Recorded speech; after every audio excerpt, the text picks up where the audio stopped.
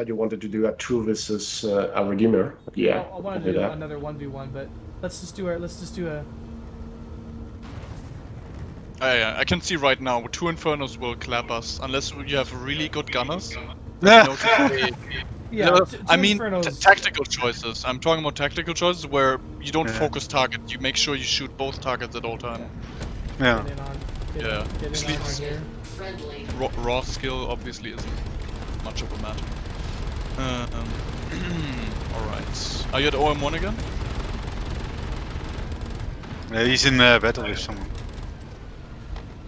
Me and Bray are having a little duel here. Oh, okay. Attack on shields.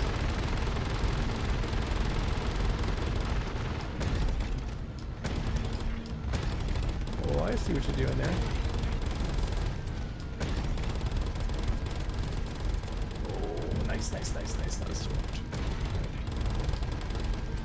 Woo! Good fight. Welcome back, everybody. So today, I kind of just want to take today to, I guess, take a break from all the Redeemer videos that we've been coming out with, just to kind of, you know, change up the testing a little bit. And today we're kind of looking at what it looks like to fight the Inferno versus the Inferno. Not a whole lot going on with this fight. It's very basic. It really does boil down to a bit of a slugfest between the two ships. Again, right, with the ballistics and both fighters jockeying for position. You know, the fight was very much, well, yeah, it was just a knockdown, drag out, right? But it kind of goes to show the importance of, excuse me, proper orientation, right? Like if we look at his pattern here, he's in a bit of a corkscrew, and I'm able to kind of a little bit of a positional advantage here, but again, right, running into that turn right problem as I slowly pull myself around to pitch. Now, if you notice on the left side, you see the vector indicator. You see how that's kind of dancing a little bit, but I'm constantly pushing it down into the left so I can continue to orbit around him, right? Like that's the choice, like that's the flight style choice I have done for this specific engagement, right? And you can see I'm constantly rolling to get myself on target, but I'm always trying to keep my vector pushing to the left of my screen, or at least relative to him, it's not flat against him. It's always moving around, right? So that's a lot of precision with the double sticks. That's the flight component of it. Again, it's the pattern set that I've chosen. Now, Bray also knows this too. He's got his own pattern set here. And it was, again, just basically a knockdown, drag out.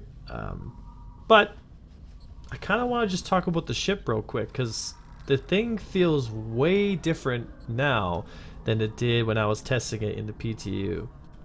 So before we get discussing the ship, I just want everyone to understand that we always come from a point of how the ship is currently performing. It's not about what the ship is going to become. It's not about what the ship should do. It's not about what the ship, you know, if these mechanics were in place, then this would happen. Like, I'm not interested in that. I'm not interested in that. I'm interested in how the ship right this moment is performing like. And just simply talking about how it feels currently and basically how to take advantage of it. Because if we get stuck in that rabbit hole of if this, then this, if this, then this, I mean, that's an infinite rabbit hole to go down. And it's just going to cause problems. So I just want to talk about how the ship is currently performing. And again, objectively, I'm not for or against any specific ship becoming better or worse. I just talk about what currently feels good about the ship. And what feels good about this thing right now is, oh boy, has it gone from being a lazy slug to being probably one of the more responsive heavy fighters I've flown to date so far.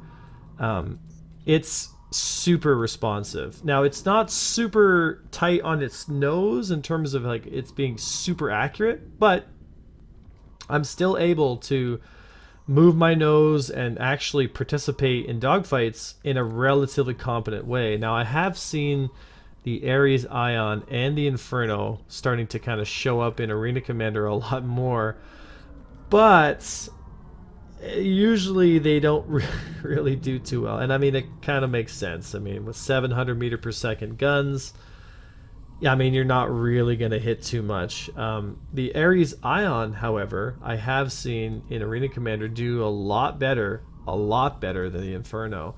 I mean, that's just simply because with the Ares Ion, and I joke, I shit you not, can quite literally shoot a Gladius if it's got some shield damage, or an arrow from full health, and shoot and kill in one shot. Whereas the Inferno can't do that.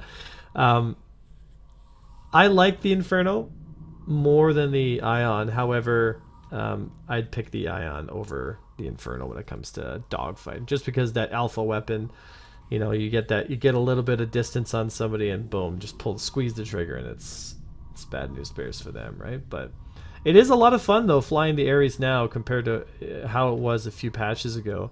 Can she do the job it was designed to do? Yeah, I'd say that this thing does its job pretty well. I mean, there's not a lot of heavy ships out there that can stand against the Starfighter and live to tell about it.